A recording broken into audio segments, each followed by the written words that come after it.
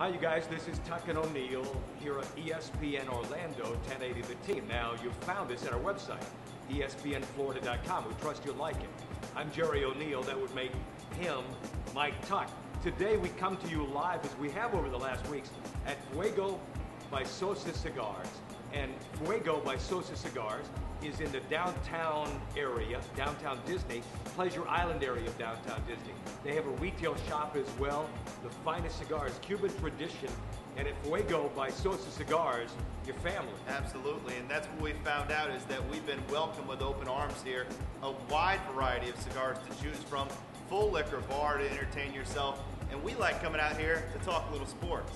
Plus, they've got the indoor lounge, and as you'll notice, as I deliver some backhands to Mike verbally, he could go to the outdoor patio as well, if we go there. Where are we headed? We're in the NBA, when we're doing this recording, we're in the NBA's Eastern and Western Conference Finals. Now, all we've seen to this point on taping day is one game in each. What are we going to see the rest of the way? I think we'll see, obviously, at least 3 more.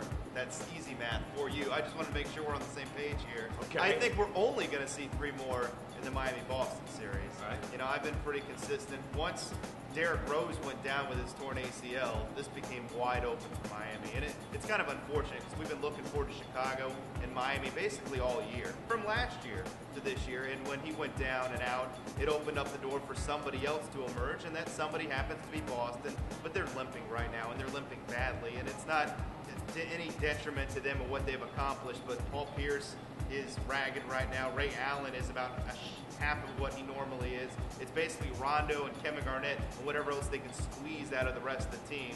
You saw that last night. They basically wore down in the second half at the hands of Miami. LeBron and Wade, it's there for the taking, and I expect them to take it pretty quick. I think you're right, and you know, I feel like Doc Rivers, you know, is the type of coach these guys are going to respond to, but I just don't think they have the animals. We've seen since the early days, actually after, 3 games in the Indiana-Miami series, it's been the LeBron and Dwayne Wade show. And even though it's pretty obvious, you know, they're not whole by not having Chris Bosh, we don't know when or if he will become available in this series, but I agree with you, they don't need him.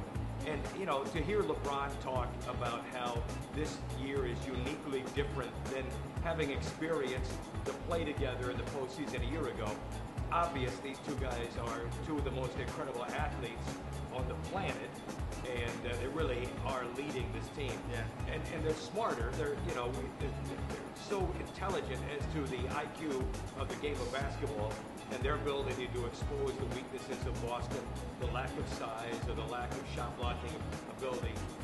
They're really taking advantage of that. And, you know, one thing that, you know, I've heard, and I don't really buy into necessarily, why I think they've gotten better together.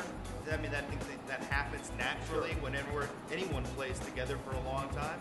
They didn't just figure this out. I mean, they won a ton of games last year. They got within 2 games of a championship last year. The way some people are acting like they finally got it, they know how to play with each other. Are you kidding me? They've figured it out immediately because they're great players, and great players adjust to each other's games. Now, is it a little bit easier right now, I think, for them to find a flow offensively because both of them can dominate without Bosh in there? Yeah, it's probably helped them out a little bit, but I don't think this was suddenly, wow, they got it. I think Miami's had it for a while. The next step in the process, though, beating either San Antonio or Oklahoma City, that's going to be a bigger challenge. And we're going to do a brief, synopsis of that series as well. We've only seen 1 game in it when we sit here to tape, but I think we're going to see duplication of this, which is close ball games, but I'm concerned about the ability for Oklahoma City to get to the basket.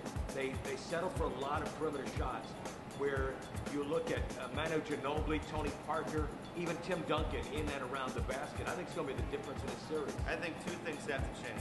1, Serge Ibaka needs to be on the floor. And if Scott Brooks doesn't figure that out, Scott Brooks might not be coaching this team much longer. And that's hard to say about a coach that's done so much in such a short amount of time, but it's ridiculous that he's playing 22 minutes. They can't guard the basket, and they have the #1 shot blocker in the league on the bench. That's unacceptable to me.